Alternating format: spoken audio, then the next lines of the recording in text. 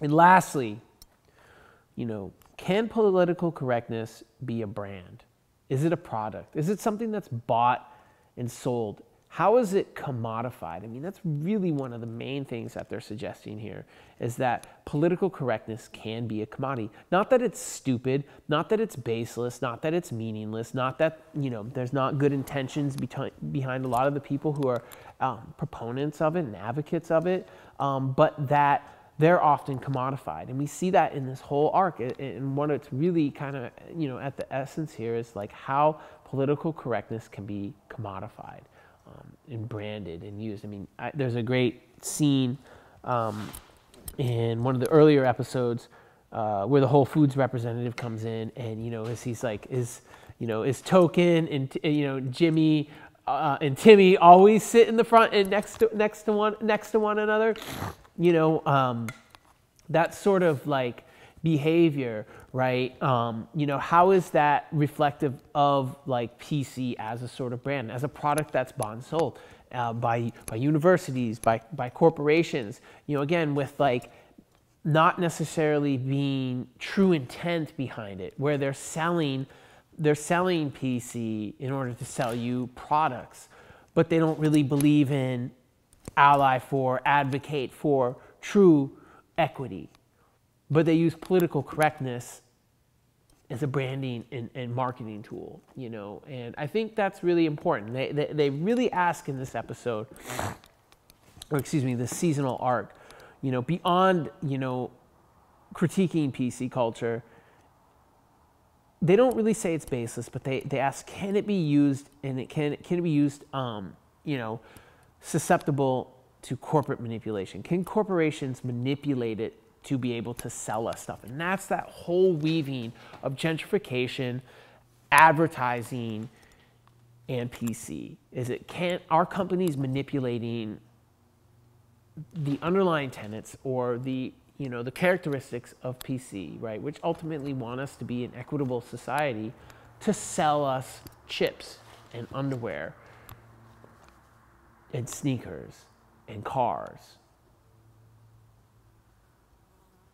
And that's a question that they ask. So one of the things that they ask, really, and what they're driving us towards, is to question how PC is used specifically by the media and by corporations, and it's something that they're really strongly suggesting, is that it's used as a marketing tool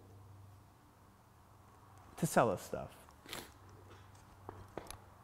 Lastly, and this is again a question I want to ask, is PC censorship? I mean, they're obviously suggesting it is. Right? It's a form of censorship, right? And there's so many forms of censorship. Economic censorship, where you won't give someone money or funding, or you won't buy advertising time on their station. Whatever. I mean, South Park. There's threats of violence. I mean, there's so many different ways that lead to censorship of content. But is PC censorship? Does PC lead to censorship? And is that an important thing to think about? Does it matter? Should we, in order to be an equitable society, right, should we censor? Or does that create more inequity? Right? And this question is kind of like, where, is using language that doesn't offend, even with social pressure, the same as someone telling you what you can and cannot say? That's something to really think about.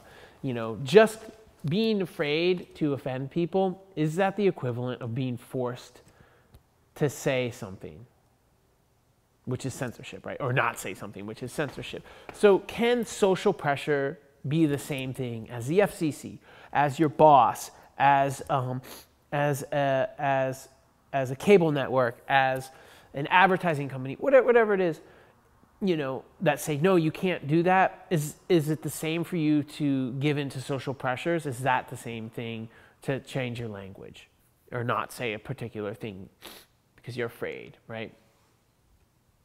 and this is a quote I pulled from one of the readings, which is better, to live in a world where all individuals have the right to name themselves, or to live in a world where most our basic prejudices are on display for all to see, right?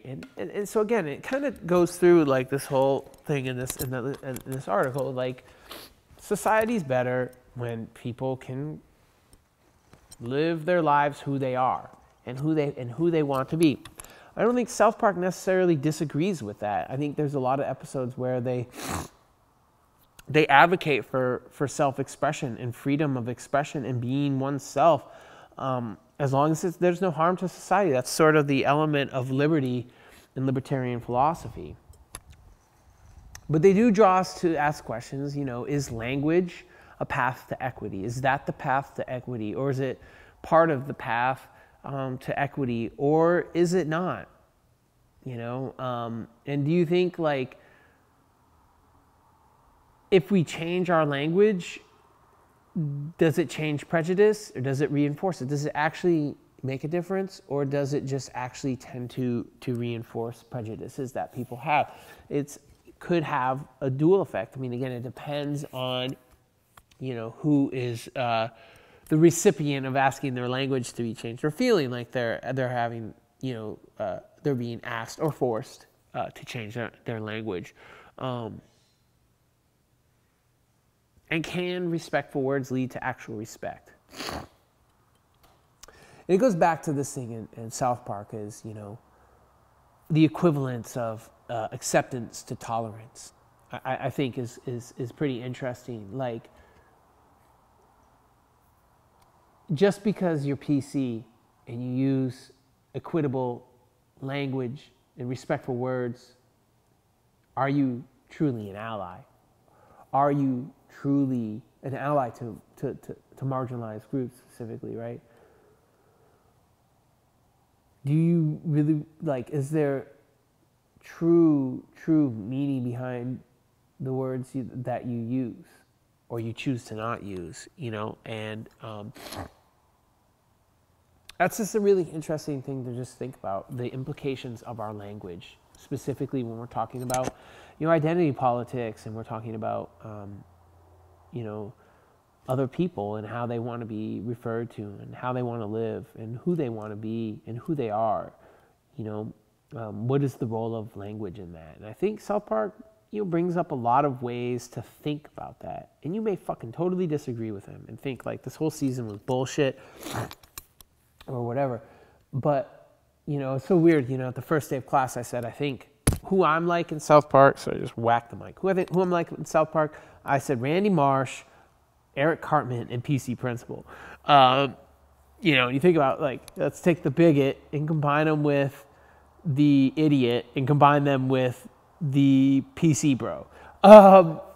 You know, but I just think, you know, with that in my mind, you know, just thinking about all of these things. And I think, like, South Park offers an interesting antithesis to how we talk about, you know, equity and the true merit behind what we say and why we say it. Do we really mean what we say and what we advocate for, and how do we show that?